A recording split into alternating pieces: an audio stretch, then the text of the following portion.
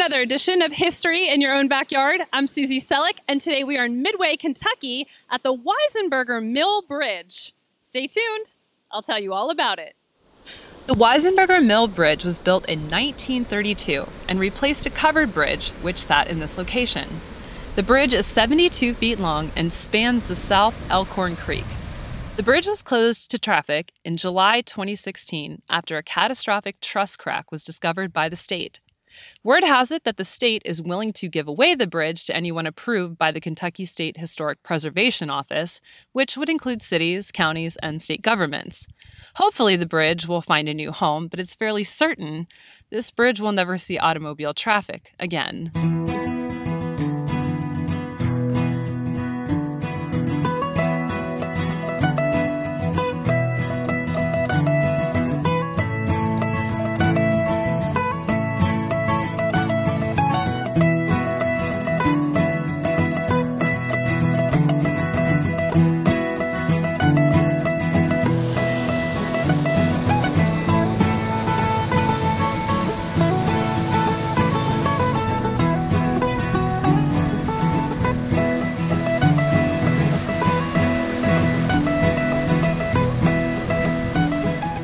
Thank you for watching another edition of History in Your Own Backyard. I'm Susie, and today we were in Midway, Kentucky at the Weisenberger Mill Bridge.